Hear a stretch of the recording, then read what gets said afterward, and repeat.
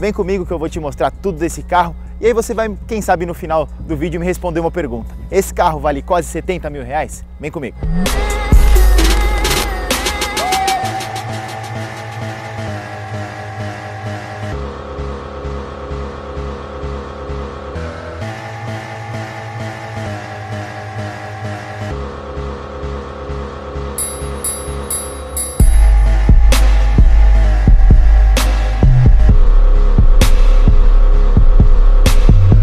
Por se tratar de uma edição especial, a Ford colocou debaixo do capô deste carro um motor 1.5 de 3 cilindros e 136 cavalos de potência, ou seja, muita força tanto para arrancada quanto retomada e potência para qualquer tipo de desafio. Um motor que sem dúvida dá conta do recado.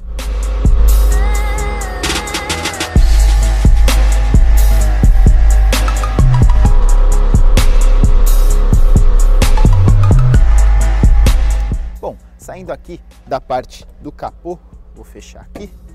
Bom, esse carro ele tem alguns detalhes que chamam muita atenção, mais uma vez repito, né, por ser uma edição especial. Ele tem rodas de liga leve aro 15, roda, né, não é calota, então uma roda esportiva muito bonita. Ele tem esse emblema aqui, que particularmente eu acho que é o maior charme do carro, esse emblema de 100 anos de Ford no Brasil, bandeirinha do Brasil aqui, ó, Ford Motor Company Brasil, 100 anos. Retrovisor, maçaneta e coluna em preto, assim como o teto, o que dão um ar muito bacana para o carro, né? Ele realmente ganha uma esportividade, ganha uma robustez. Eu acho que são aí alguns charmes desse Ford Ka. Enfim, tudo isso são elementos que eu estou tentando te convencer para saber, na verdade, se vale realmente R$ 65.990 ou não.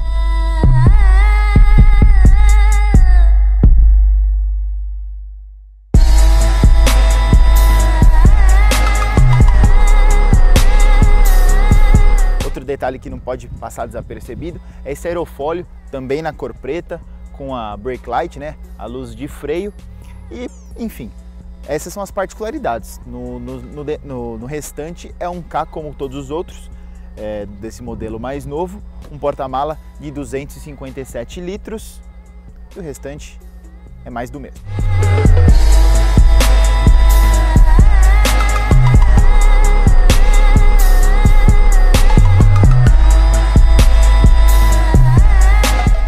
Bom, impossível não notar logo ao entrar no carro que trata-se de um modelo automático.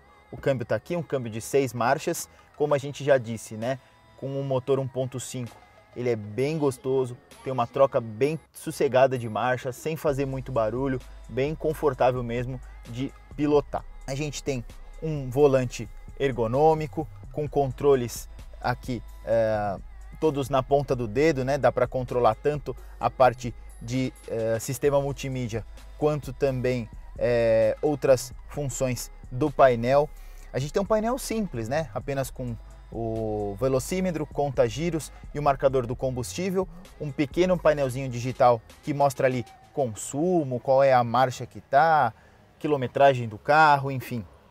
Eu acho que o grande charme aqui do carro está nos bancos, que também tem o emblema dos 100 anos de Ford no Brasil, tem aqui esse design todo, como é que a gente pode dizer, único, né, para o modelo, com esses detalhes em azul, essas diferenças, como é que a gente pode dizer, essa estampa, né, em couro.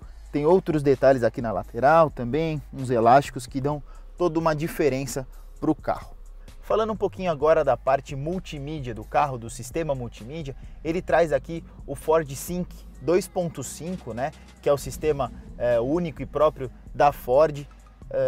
Tem tudo, né? Ele é o que eu acho mais bacana é que ele é touch, né? A gente vê muitos carros hoje que tem esse modelo tablet que não são touch. Eu acho que isso não facilita muito, mas esse é touch. Tem aqui todas as funcionalidades de áudio, telefone, os aplicativos, as configurações, enfim, você consegue mexer em bastante coisa.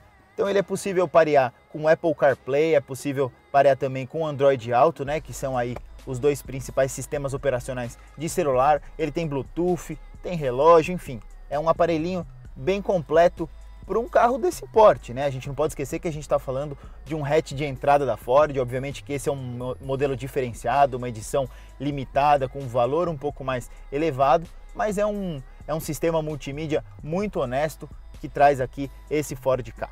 Bom, ainda aqui na parte interna a gente tem diversos porta-trecos, vamos dizer assim. Tem porta-lata, porta-garrafa, dá para você colocar aqui carteira, celular. Ele tem também alguns suportes nas portas, tanto para lata quanto garrafa e outros utensílios. Enfim, ele é bem completinho nessa parte e é bacana, né? Porque aqui na parte central do carro dá para colocar também as bebidas de quem vai na parte de trás, né? Bom, a gente tem também um ar-condicionado que é bem ok, nada surpreendente. O cinto de segurança tem ajuste de altura. Os dois para-sóis são equipados com espelho. Acho que basicamente é isso. Bom, a respeito de espaço interno, para quem dirige, para quem vai ao lado, é ótimo. É um carro muito espaçoso, confortável, com regulagem de banco tanto para frente e para trás quanto para cima e para baixo, com aqui uma espécie de bomba que tem aqui do lado do motorista, então consigo ir para cima e para baixo e deslizar para frente e para trás. Porém, para quem vai atrás, acaba sendo ligeiramente apertado. Se for uma pessoa do meu tamanho, eu tenho 1,81 m, acabo ficando com o joelho um pouco encostado no banco da frente se ele estiver todo para trás. Mas para quem vai colocar uma cadeirinha de criança ou para quem tem filhos pequenos, é um carro que atende perfeitamente. Então acho que é isso, ele é bem completinho, bem legal. E aí, você já conseguiu chegar em alguma opinião se vale ou se não vale R$ 65.990?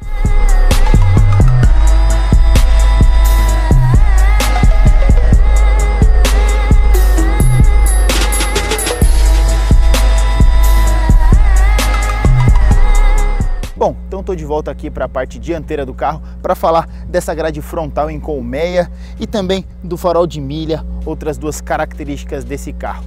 Bom, eu te trouxe um monte de informações a respeito desse carro. Chegou a uma conclusão? Vale ou não vale R$ 65.990? Bom, espero que você tenha gostado da nossa primeira matéria de 2020. Em breve a gente está de volta com muito mais pro Auto Diário, tá certo? Valeu, um abraço, tchau!